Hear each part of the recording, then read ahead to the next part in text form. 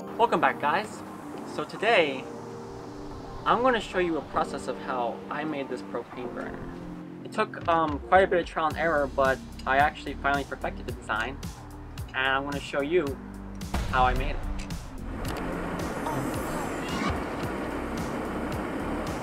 But real quick, before we start the video, I want to give a little overview on burner. So this is a Venturi burner, which is a burner which does not need forced air. So the idea behind the burner is that we will be sending high pressure propane through the tube, which will exit through this nozzle right here at a high velocity.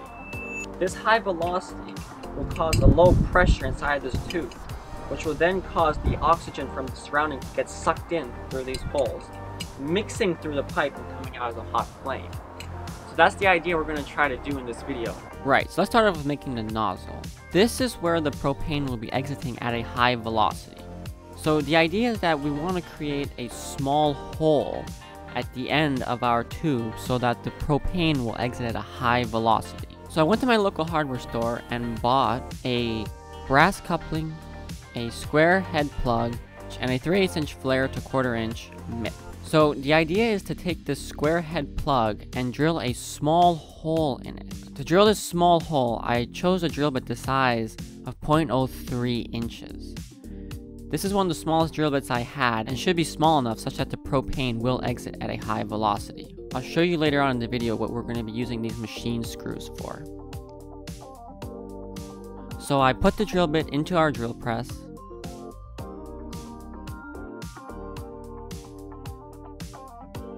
I securely mounted our square head plug, and I began to try to drill our small hole.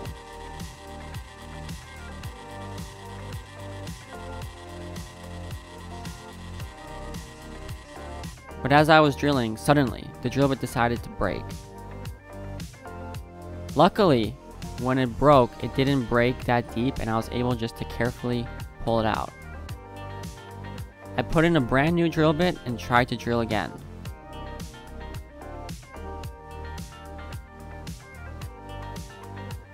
And again, the drill bit broke, but this time it broke deep inside of the plug. I tried to use some strong neodymium magnets to pull it out, but it wouldn't come out.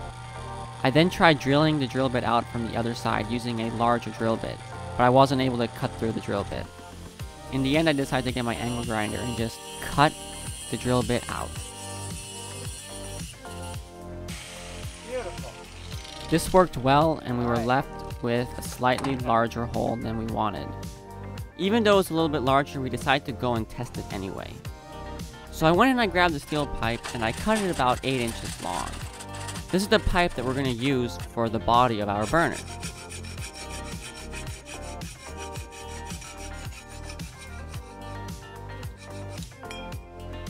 So I began to now hook up all the parts that I got.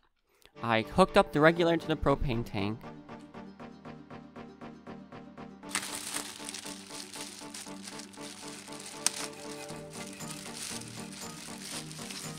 I connected our nozzle to our gas hose and the gas hose to the regulator. For now, we're just going to put the nozzle inside the pipe as a test to see if it actually works.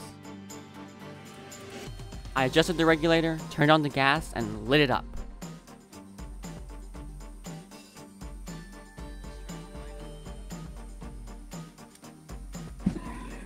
And oh boy, did it light. But there was one problem. It wasn't working.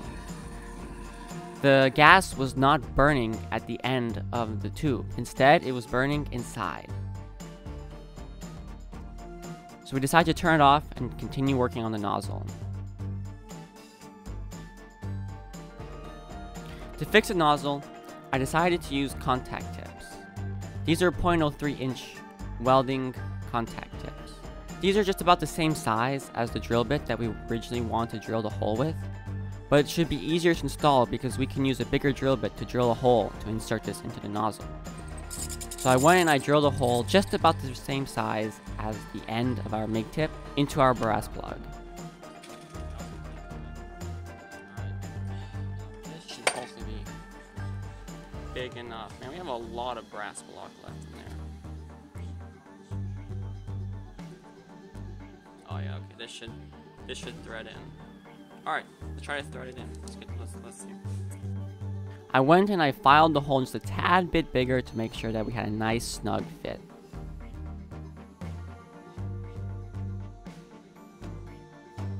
After that, we soldered the tip on. I applied some flux onto the MIG tip and onto the brass plug, and I used my stove to heat it up.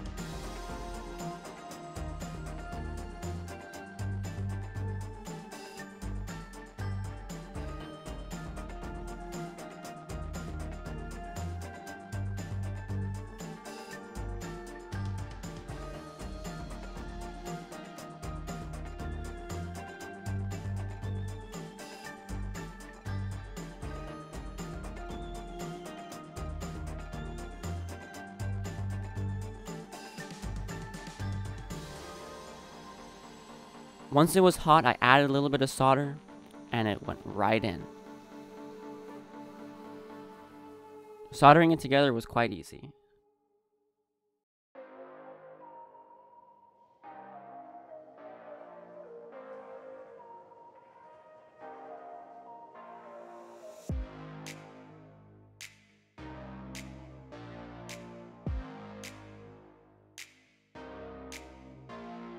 So, once our tip was done, we decided to test it again. We placed it back into our pipe and we lit it up. And to our disappointment, it still didn't work.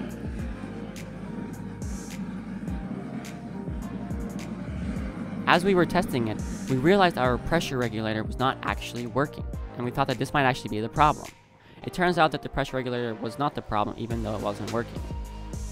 So our next thought was that maybe the nozzle needed to be centered, and at the end of the burner should be smaller. So we went and we decided to use our machine screws that we bought to center the nozzle. These machine screws we're going to put into the pipe to hold the nozzle in the center. So we measured the diameter of our pipe, and we used a little bit of math to calculate where we want to place the 3 machine screws. We marked this spacing on a piece of duct tape and then wrapped it around the pipe.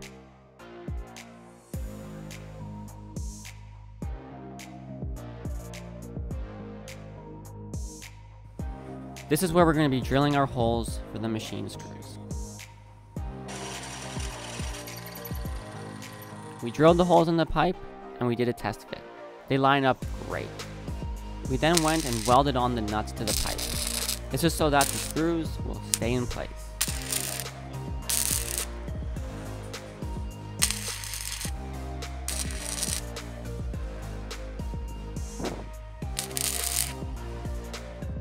Even though I'm not a great welder, these welds still seem to come out pretty nice.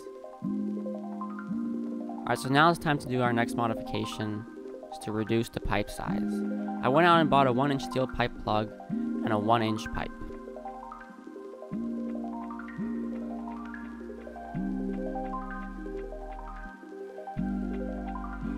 It turns out that this 1-inch steel plug would fit perfectly inside of our larger pipe. This is what we will use to adapt it.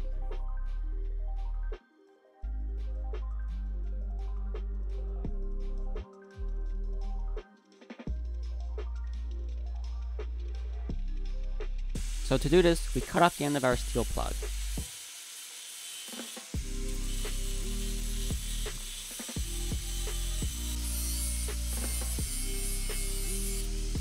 After we cut it off, we cleaned it up and then welded it onto our main pipe.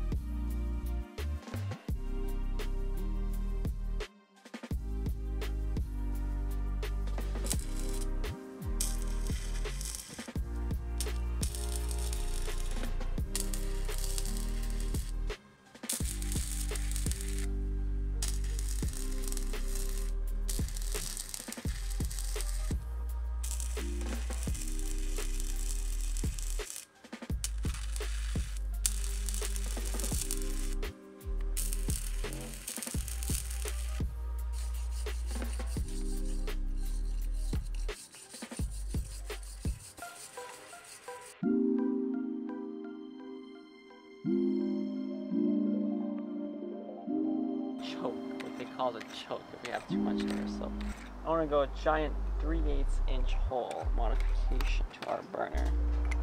It's going to suck in more air, which should then ensure that hopefully we get a hotter flame. Alright. So after that, we went and drilled a few extra holes into the pipe, hoping that it will go and suck in more air, creating a hotter flame.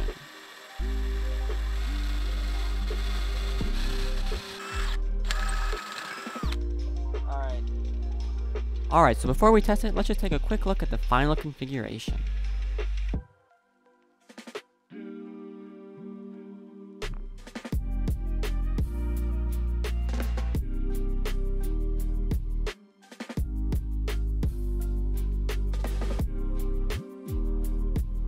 Alright, so now it's time to test it. This time, instead of a regulator, we decided to use a needle valve. This seemed to actually work quite well. And it finally was working. The flame was finally burning at the end of the tip and not inside the burner. The gas was sucking in oxygen and burning hot.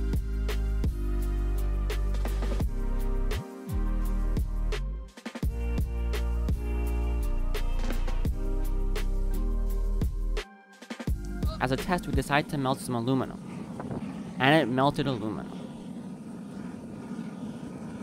We even tried to melt some lava rock. And to my surprise, it was able to melt lava rock. Lava rock melts at around 2200 degrees Fahrenheit, so this was quite a surprise. So yeah, there we have it. With a little trial and error, we were able to finally make a propane burner and upgrade our foundry.